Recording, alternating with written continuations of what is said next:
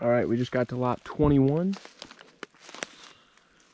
We were previously looking at lot 20B.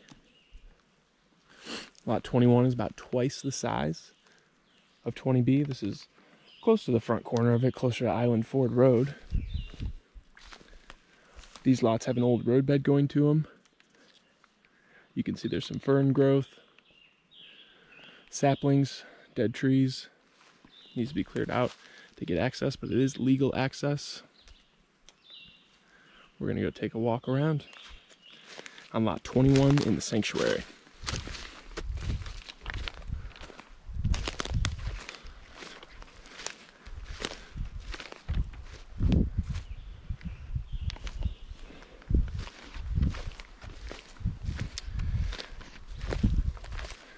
You can see we come up to a nice little ridge here off the roadbed. Little flat spot, great campsite, building site.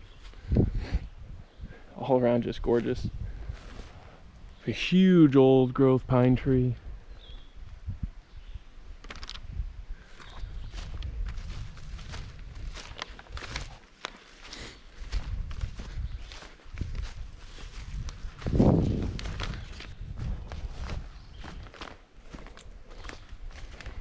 Looking down, that's still, a lot of that's part of lot 21 or 20B. You could buy one or both.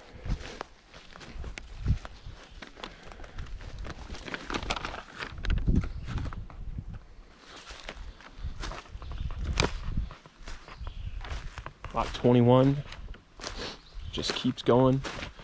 We're only about a third of the way across it.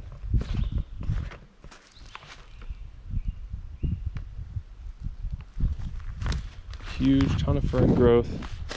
This almost looks like some deer have been bedding down.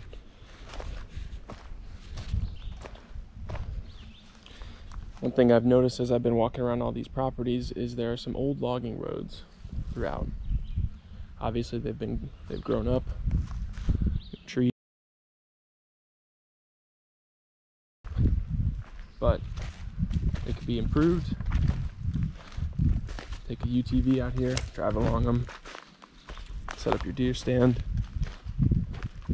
Right now I'm walking along a deer trail. There's plenty of deer activity. So this lot is just expansive. We're not even to the midway point, it keeps going.